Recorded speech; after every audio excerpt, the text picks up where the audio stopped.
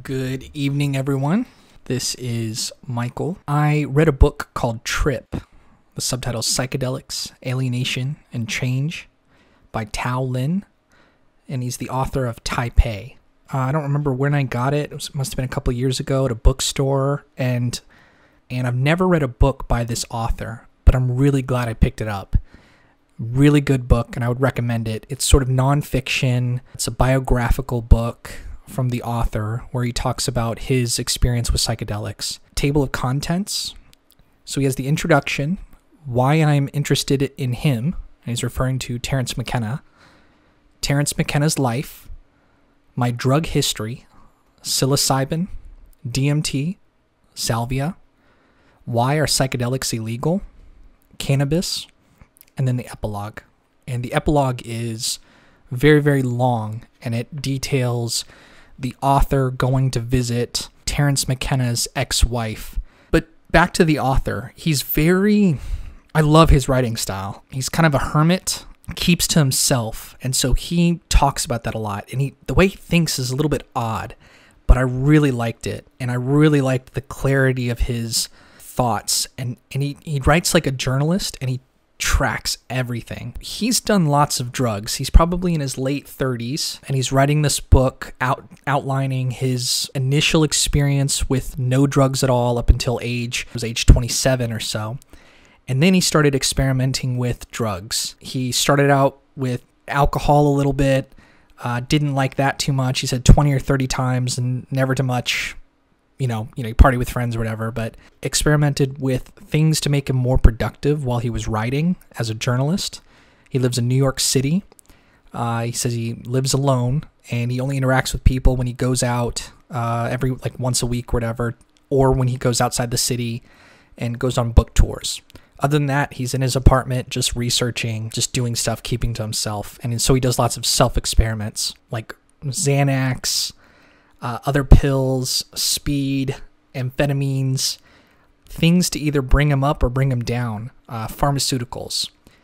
He smoked a little weed, tried a few party drugs, and there's kind of a graph in the book where he shows the maximum amount of his drug usage. And even when he was trying to get off drugs, he was sort of going around and writing and telling people that he was in recovery. But in reality, he was doing more drugs than ever. Sort of self-deception, but also lying to others. And then he actually went through recovery. And then a little bit after that, he started getting into psychedelics, and he uses those a lot. So kind of an interesting journey. Just the way I don't know how to describe it exactly. You got to read the book, but if you're interested in that, his parents are from Taiwan, so he's I believe, a first-generation immigrant. So he writes to his mother, and he outlines some of the emails that they pass back and forth, and she's very supportive of him. And it's one of the few people he really connects with. And so he reads off some of her, or he outlines in the book some of the emails he's said back and forth to his mother. He's really good about keeping track of all his detailed conversations. He kind of puts a recorder and then doesn't worry about it, but so he, as a journalist, just kind of has that training. So anyway, he spent, with all this information, of him spending a lot of time alone, he listened to something like 35 hours of Terence McKenna talks all in a row. Just kind of wake up, listen to the talks all day, go to sleep, wake up, do it again. He did that for a couple weeks, and it got him very inspired.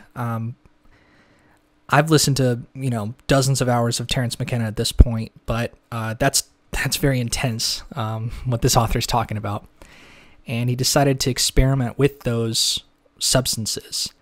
Goes into a lot of, he actually starts off with a biography of Terence McKenna's life, and I learned a lot from that because, from the beginning, when Terence McKenna and his brother went to the Amazon in their 20s, when they were experimenting with all sorts of stuff, when he was an academic, then when he was sort of a botanist, postgraduate school, writing sort of academic books, him getting married to a woman named Kathleen and having kids, and then his later years until he died in the year 2000, and sort of all his thoughts on the I Ching and change and time and Mayan calendars and all that, esoteric knowledge. So very, very interesting, and how it relates to drugs and how Terence McKenna thought the DMT realm was an actual, dimension that you smoke this substance and you get teleported into another realm and you interact with the beings there and they give you advice. And other people that have been there, so for example, Terence was kind of telling everybody, I just need more people. I need you all to do it more, record your experiences, and then other scientists later on can study that. But we're in the, first phase of this discovery. They go over, shamanic traditions, and they've been doing for thousands of years, ayahuasca, ceremonies, all that sort of thing. And then the author gets very personal and talks about his own history with drugs, and in fact goes into great detail on his psilocybin use. That's like 30 pages. Then his DMT use. That's more pages. That's like 50 pages I'm reading here. Then a short chapter on his salvia trip. And by the way, he doesn't really remember his DMT trip, but it was really interesting. He had a friend come over and just the whole experience that went around that. Then he talks about why are psychedelics illegal, talks about the history of that. And then, there's a chapter which was my favorite, and it was a whole chapter, 40 pages or so, on cannabis. And it was such an interesting, such a personal chapter. And it left me with I already had a positive impression of cannabis before this, something I'm very familiar with, lots of friends that do it and so forth. And just this chapter on everything related to cannabis, like the author's personal history with it, what it means, what it feels like, how it puts him in a dreamlike state, things he's learned from it. It was really well written. So to the point where I'm suggesting and recommending the chapter on cannabis to friends that have smoked it before, or even friends that haven't, just to get them kind of a feeling, an impression, just kind of a beautiful work of art that this author has put through. So if anyone's recommended, I recommend this book. It's a really short read, less than 300 pages, very easy to read, and I will certainly read more from this author. His name is Taolin,